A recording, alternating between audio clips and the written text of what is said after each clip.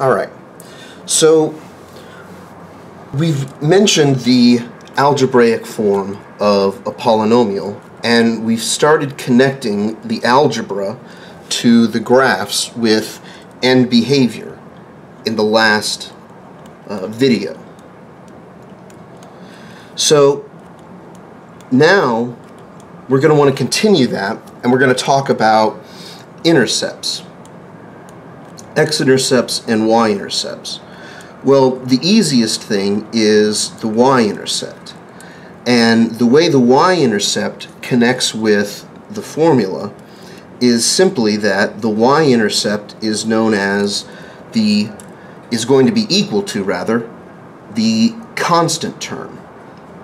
The number that doesn't have any x on it. And if there isn't anything that has, that's not attached to an x, then your intercept is 0.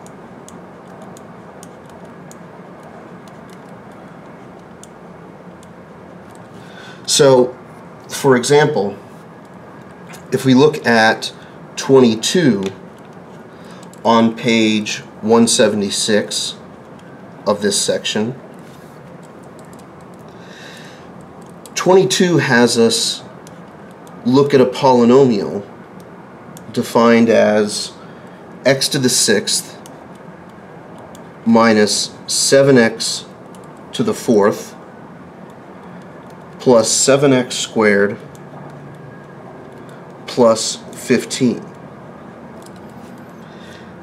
Now, we mentioned before end behaviors related to the leading term, the leading coefficient, and the degree.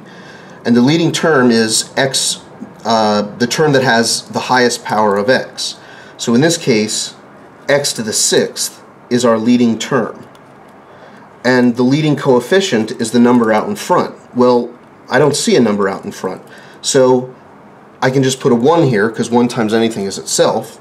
So this makes the leading coefficient 1, and then the degree is the other number in the leading term. It's the exponent.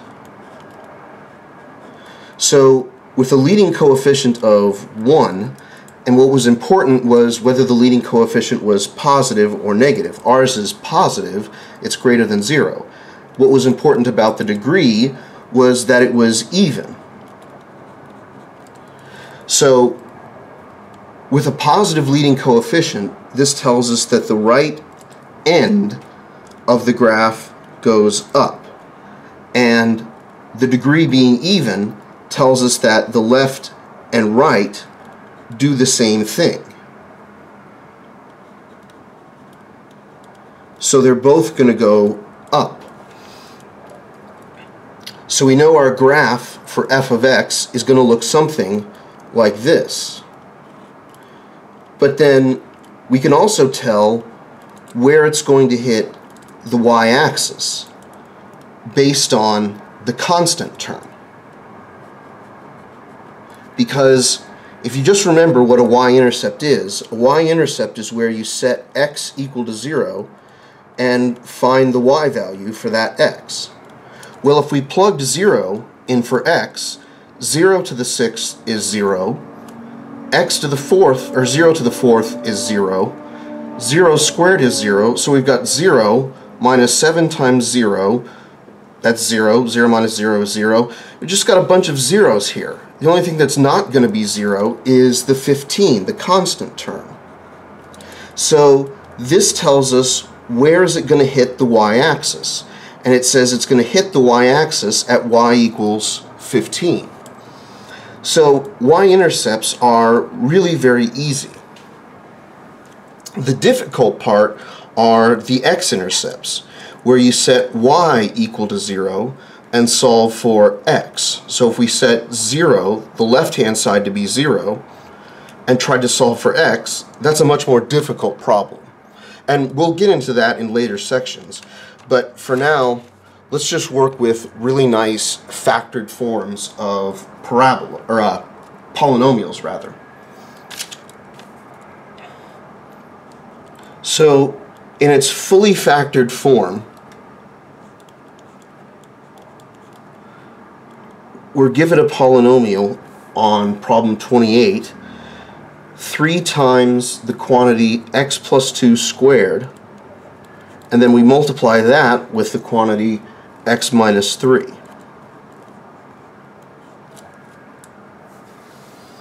So this is our polynomial. It's factored as much as it could possibly be factored.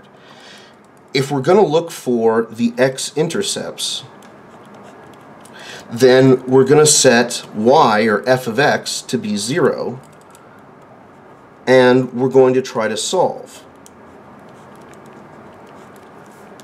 Well, we've got a product of things being 0, so the only way that could happen is if one of these 3 things is 0. Well, 3 is certainly not 0, so the only thing that could be 0 is one of these 2.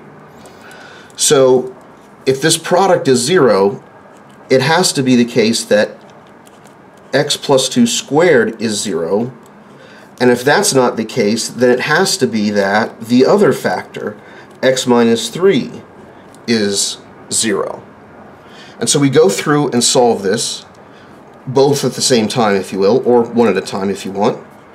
Take square roots of both sides, and I'll add the obligatory plus or minus, only in this case it's really not going to matter, simply because the square root of 0 is 0, and plus 0 is the same thing as minus 0. So this is just x plus 2 equals 0. So our first x-intercept is x equals minus 2. And our second x-intercept is a lot simpler. This is just x equals 3. So see how each factor ended up giving us an equation to solve and ended up giving us an x-intercept. But there's more to it than just that. It turns out this 2 here has an impact on how this x-intercept looks graphically. So we have the exponent of 2 here. I'm going to want to contrast it with this exponent, but I don't have an exponent. Well, it's just like with multiplying by 1.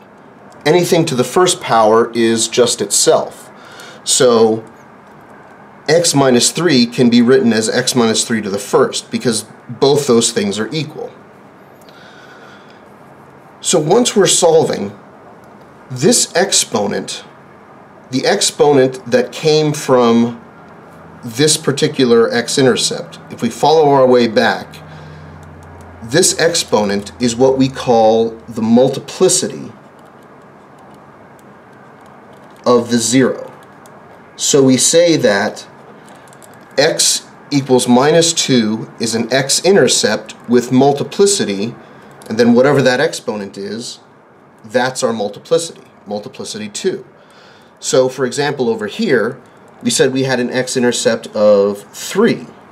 Well, the multiplicity of this x-intercept, and I'm just going to abbreviate multiplicity as mult, the multiplicity of x equals 3 is the exponent. It's just 1.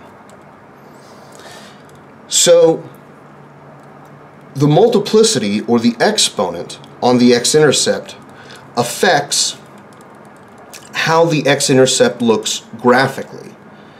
If the multiplicity is even, then, like here for x equals minus 2, then it's either going to be the case that the graph bounces off x equals minus 2 from above or from below. So, as the book calls it, the book calls this touching but not crossing the x-axis. And even multiplicity means the graph will touch x equals minus 2, but it will not cross the x-axis at x equals minus 2. Whereas with odd multiplicities,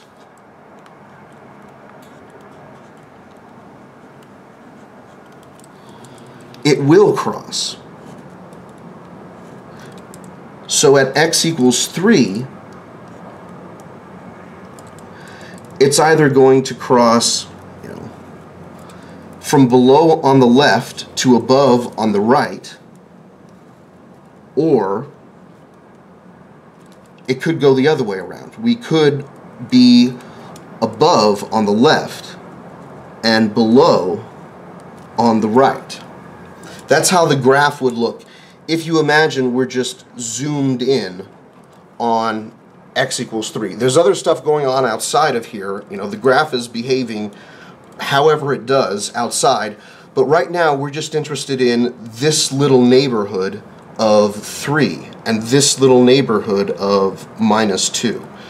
So to write out the book's terminology, when the multiplicity is even, the graph touches but does not cross. And when the multiplicity is odd, the graph crosses the x-axis at that x-intercept.